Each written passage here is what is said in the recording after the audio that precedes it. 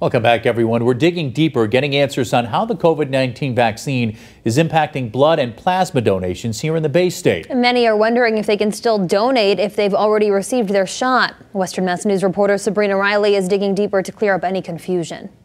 The Red Cross, we're always in need of blood donors. Jeff Hall with the American Red Cross of Massachusetts says following last week's winter weather, the need for blood donations has once again grown across the country. We had those terrible winter storms last week that forced over 10,000 blood donations to be canceled.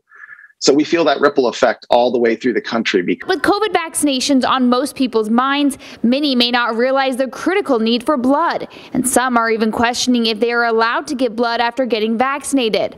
Western Mass News has learned that getting vaccinated won't impact your ability to donate plasma, but it will limit how your plasma can be used. We have a therapy called convalescent plasma that we've been taking from folks who have fully recovered from COVID-19 symptoms.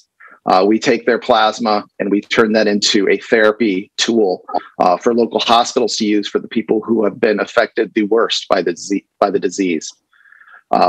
Unfortunately, if you've had the vaccine, your body won't make the correct antibodies for that. They tell Western Mass News that if you do have the COVID antibodies and are awaiting your vaccine, now may be the perfect time to donate plasma. So if you've had COVID-19 and you're fully recovered, you can donate your convalescent plasma up to 7 or 8 times once a week for about 7 weeks. The American Red Cross wants to make it clear they are not asking anyone to delay their shots for more convalescent plasma donations. For Western Mass News, I'm Sabrina Riley.